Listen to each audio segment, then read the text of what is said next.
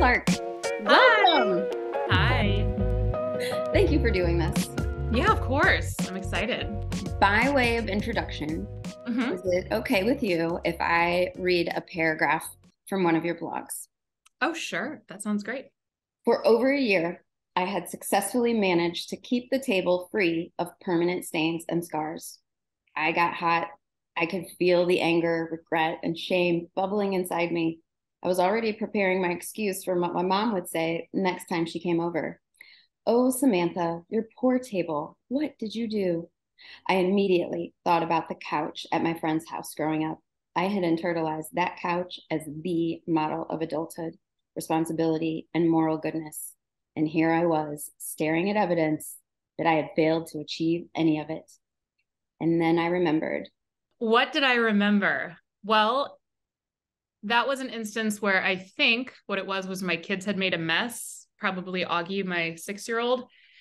And rather than like feeding into this really deep insecurity I had about having like quote unquote nice things, I thought, no, I can flip this. And actually this is a sign that my kids are having a good time, that they're exploring and they're using the things. Like, he doesn't know that table is nice or whatever. He's just using the table.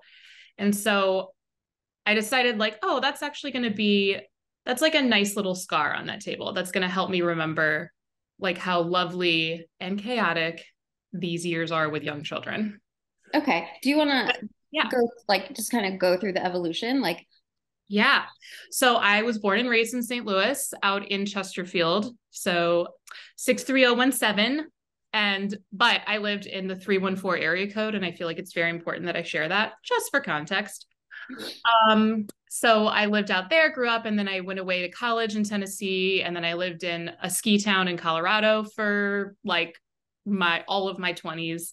And then my husband and I moved back when I was pregnant with my first child, which was a surprise. And we moved back in 2017. so was it having the baby that Oh, that, 100%. that brought you back? Right. Because St. Louis, like, I mean, it's like a boomerang city, right? Like, so many people grow up here and they're dying to get out. And then when they get that, like, kind of out of their system and they need to, I don't know, for me, it was raise children. Like, I felt like, okay, I have to go back because it is a very amazing city to raise kids. It So, is. Having grown up here, you knew St. Louis was a great place to raise kids, for sure. specifically why? Um, well, one, it's a very manageable city. Like, if you've ever lived anywhere else, there is traffic, but it's nothing like a Denver, an Atlanta, an LA, whatever. You can kind of get anywhere that you want to go in less than a half hour. Like, I feel like that is the threshold, right? Like, you are always within a half hour of everything you could ever possibly need. Honestly, more like 10 minutes. Right. Like with traffic, it's a half With hour. traffic.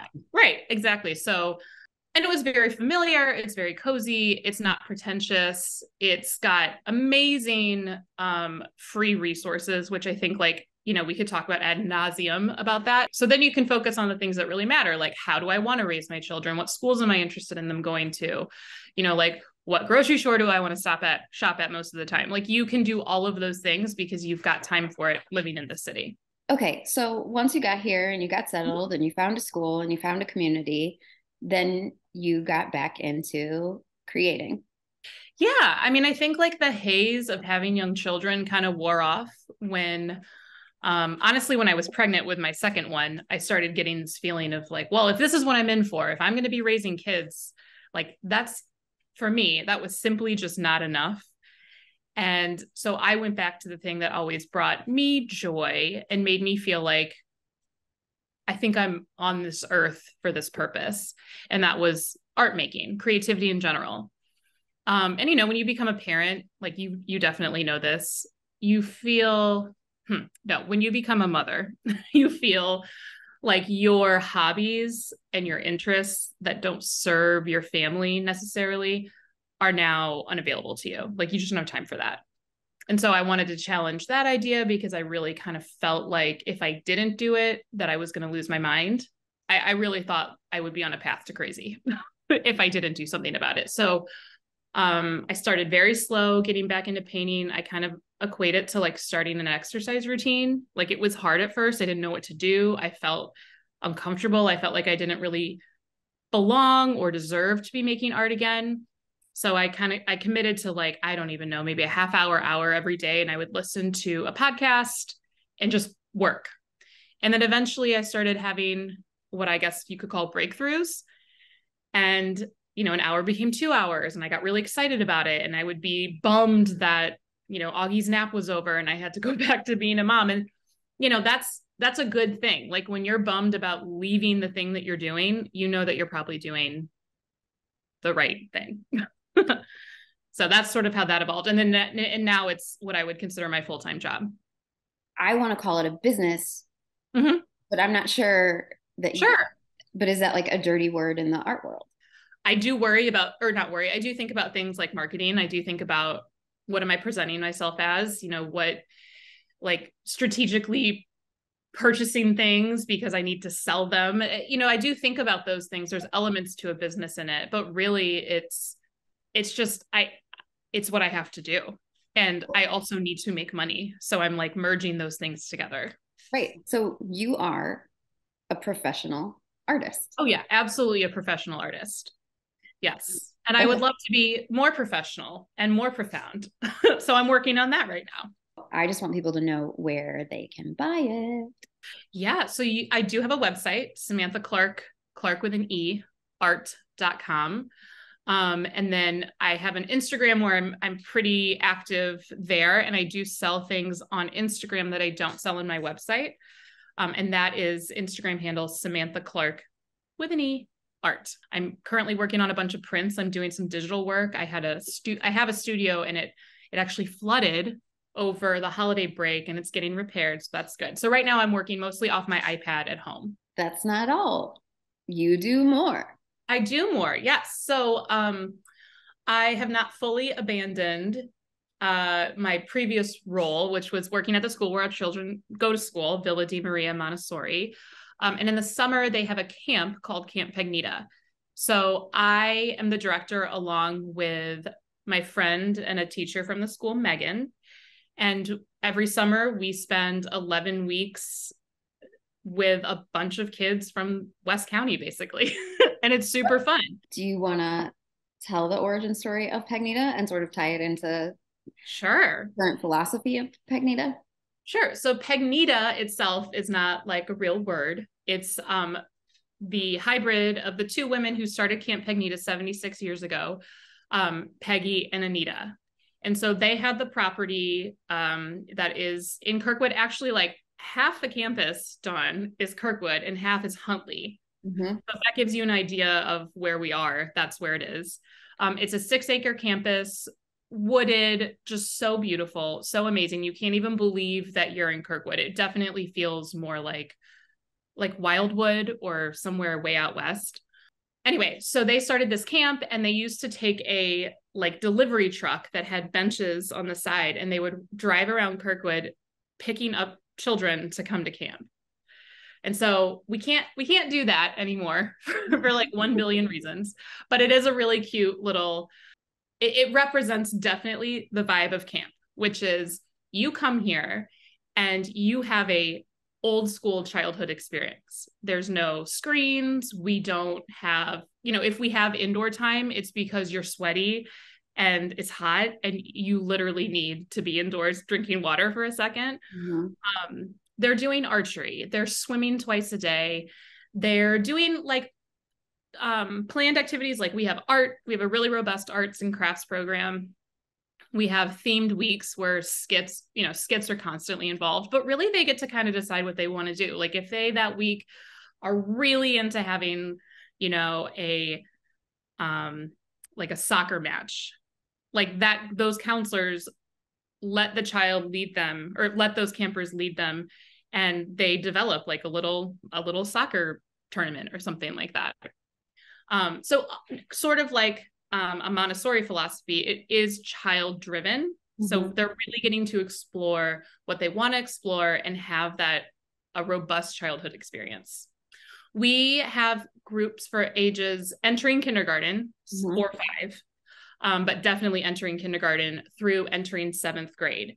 And then we also have a counselor in training program, which is for like 13 and 14-year-olds, where it's 3 weeks of they learn how to be a camp counselor. And that's actually how we pull most of our counselors. So I would say, gosh, a number 60, 70% of our counselors were campers, and they carry with them those traditions and those songs and the funny things that Megan and I don't even really know about half the time. It's a really cool spot. Okay, so starting at 5, going through 13, and 13 is the CIT? Yeah, so if you are entering, let's see, it's 5 through 12, entering kindergarten, entering 7th grade. And then once you are entering 8th or 9th grade, you are eligible for the CIT program, counselor in training. Okay, and you said it was 3 weeks. So you only have CIT for 3 of the. Mm-hmm. Yes, Okay. we have a 2-week training and then a 1 week where they're essentially interns and they're with a group the whole week and they're learning. And then the super secret is that after you've gone through the CIT program, if you're really eager and if you're really good at what you're doing, we allow you to stay on. And you're not hired, but you can come anytime you would like and help out. Okay, so you guys like you get in, you get on a roll, you get your bearings, all the other counselors get their bearings, and then you're like, okay, let's introduce this new piece to the puzzle, the CIT. Got it. You don't want them to be looking at super green counselors as they're learning what they're doing. Okay, that makes so much sense. But in the past, we've been able to have up to like 20 CITs and feel like we can do a really good job with them. This year, we're in a really unique situation because, as you know, our campus is under some construction and we're going to have a lot more indoor space. So while we like having most of our activities outside in the summer, it is so imperative that we have adequate indoor space for the CIT program because they are doing a little bit more like research and reading. They put together a binder that they work on for those 3 weeks, and they need like a quiet space to work. And this summer we have more than enough space. So we would love to see more CIT. Honestly, the camaraderie that you build in that process, like that's a really intense age to give them that kind of responsibility. Mm-hmm. So if they can go through that together, I think it really makes for a strong cohort that we really love hiring. So we would love to see more people apply this summer. The greatest thing about the CIT program, it is a paid program. So you pay to join it. But the next year, it's pretty much guaranteed employment. And so you would be 14 entering the job force with a really great job. Like a really super, I mean, like if it's for you, right? Like if you are camp counseling material, this is a great job. So you're saying 3 weeks in the summer when you're 13, when you're 14, you've got a guaranteed job. If it fits, if it's a good fit. Yeah. And we have honest conversations about that with them. Okay. Anything else about Camp Pegnita that you would like people to know? No, honestly, like if you are confused about this location and where we're at, if you've never heard of it, like I totally encourage you to go on our website, get the address, and just drive by. If in Kirkwood, you would never expect this little oasis, it's super inconspicuous. So just drive by, see if that's something that you'd be interested in sending your kid to. Yeah, no, the campus is great. The program is awesome. What should kids wear to camp? Like sunscreen, lots of sunscreen, swimsuits, sunscreens, cotton t-shirts that can dry, like the bare minimum. Honestly, it's hot. They're outside all day. Okay. So switching gears. Sure. In addition to being a mom and a professional artist and managing Camp Pegnita in the summer, you still do other things for people, kind of house related. Specifically, what's behind you? Yeah, so this is like a little gallery wall, and this one is gosh, what word would I use to describe it? I don't even really know. Like, it's not like my favorite things in the whole world. It's just, random photos that I love, and really, like, individually they're fine, but all together it looks awesome, right? Yeah. So, and that's something that you can help Yeah. people do at their own house if they don't feel, because a lot of people, especially you have a historic home in the city with plaster walls. Yes, which are Okay. the best and the worst. Yeah, right. And so here's our real estate adjacent part of the podcast. Hmm. When I help people buy a home and they move into a home, then some of them have a certain kind of paralysis. Like I have literally gone back Hmm. 3, 4, 5 years later, and they're like, we never got the art on the walls. Yeah. And I'm like, well, now it's time to sell. So it's okay. But Right. wouldn't it have been nice to live with it for those 3, 4, 5 years? Right. So you actually can help people get past that paralysis. Yeah. I mean, I think part of it is, do I put a hole in this wall? Like, yes, of course you do. We can patch up holes in the wall, no problem. Right. And then part of it too, I think people don't feel qualified to hang, especially something large, Mhm. something big on the wall. Like you might not consider yourself an artistic person. So why do you have any business choosing something to hang on the wall? When really it's just as simple as, if you like it and it fits, you should put it up there. Well, I think, I found with my mom this year, she wanted to hang up a wall like this, and she has a ton. I mean, she's like older and classic boomer, has held on to every single thing she's ever owned ever. And so we toyed with that, and I made a massive gallery wall in her living room that, I don't know, maybe took an hour of my time, and she was blown away. And that was a really aha moment for me, because I I am able to just throw things up. And if it doesn't work, I move it really quickly. Like I make very quick decisions about hanging stuff like this.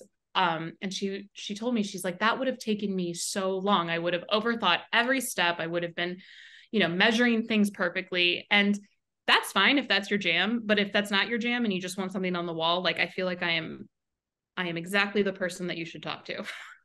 well, and you will do it, right? Like Yeah. people can hire you. You can hire me to do Do that. that. And if you are looking for larger pieces and you actually want to buy art, and my art, which if you go over to my Instagram or website, like it's not for everyone. It's very colorful, it's very bright, it's very bold. I like to think everyone could possibly have it, but I get it. But I'm happy to direct you to local artists that have really amazing work that is surprisingly more affordable than you think. I mean, it's certainly not like going to Target and just getting something to hang on your mantle, but if you're really looking for a quality, amazing piece that reflects you and your family, like I can certainly help you with that. There's so many things you can do with a gallery wall, and it doesn't have to be formal. It doesn't have to be really planned, really thoughtful on your end. That's where I can come in and say, actually, you have everything you need. Let's talk about it. We are to the St. Louis lightning round. Okay. Yeah. What's your favorite coffee shop where you can meet a mom or a friend, doesn't have to be a mom, and have a good conversation and know that your kids are playing safely? Gosh, I have multiple answers for that. Okay, Okay. go. So if it's on a whim and you aren't making a plan, I would say either Caldy's, Damon, or Kirkwood. The Caldy's in Damon is small, but it's right next to a fully gated park with a bathroom and a drinking fountain that is age appropriate for the youngest of the youngest to the oldest. So Caldy's in Damon, and then the Caldy's in Kirkwood for similar reasons, although it is bigger. So if it's rainy, you can be inside. Also, Caldy's has amazing sweet treats for children. But it's right next to the train station, and they have a big plaza outside. So if you want to sit outside, you know that your kids can kind of run freely. They can go look at the trains. It is next to a busy street, but I do think it's like the best place to go if you just want to get some solid outside time. And then also Urban Fort down off, what is that, Russell? I think it's like in Awesome. Fox Park. You have to make a reservation and you do pay for it, but it's like the ultimate. You walk in, take your shoes off, get a coffee, and like you don't even have to pay attention to what your children are doing. So I have met there many times with friends, especially with toddlers. There's a slide, there's toys to play with. Like they're totally entertained. You can actually have an adult conversation there. Nice. Okay, next question. Favorite Saturday with kids in the city? Honestly, I love going. We just went to the art museum. Mhm. I'm gonna do rainy Saturday because I do think like that's really hard. The rain is tricky with children. But we just took our kids this last Sunday to the art museum just for an hour. And obviously, like my kids, I have conversations with them all the time about art being precious. Like they're aware of that, but they're not aware of like, you know, stepping too close to the art. So it's a good time to have a conversation with them about like how to be in an art museum. And it's so big and echoey and grand. And I really do feel like the kids get that instantly. And there is this sort of reserve when they're there. Like they're just in awe. And there's really cool stuff. Like we went to the armor section and found swords and things that look like knights. And my 6-year-old was, he's like, did that kill someone? I'm like, well, I don't really know. I never thought that. I mean, that's funny. Yeah. Like I know, I wonder if it's times, and that never occurred to me. Right. So it is just a cool, like it's a great space to be. It's free. Mm-hmm. If you need to entice them with a gift shop, they have awesome like children's books and puzzles and little cutesy things. And they also have a cafe where you can get like a snack if you need to while you're there. Favorite weekend within driving distance of St. Louis that is awesome for kids. Did we talk about this, Dawn? Have you been? This is like so not, you know, if I had a brand, I feel like this wouldn't be my brand. We recently went to the Bass Pro Shops in Springfield. Okay. Okay. Tell me more. Okay. So if you go to Springfield, Missouri, it's about 3 hours away. Real quick drive. And they have the original Bass Pro Shop is there. And inside the Bass Pro Shop, other than it being a massive place to buy a bunch of things, including boats, wave runner, I mean, anything. They have like an indoor alligator pit. They have fish. They have like streams running through the Bass Pro Shop with fish running around. They've got a natural history museum / aquarium that you pay for. It is on par. I would say the Natural History Museum there is on par with any natural history museum you've ever been to. It is so cool. It takes forever to walk through, but like both my kids, I had Patrick, who's 2, walk the whole thing, and he was just like, it's in the Bass Pro Shop? Yes, attached to the Bass Pro Shop. So if you like Google Springfield Aquarium, like if you heard that this aquarium is super cool. No. I had heard it but didn't believe it, and then we happened to go. We have family in Arkansas, so we were on our way down, and I was truly blown away. It is the coolest place to take kids, I mean, of any age.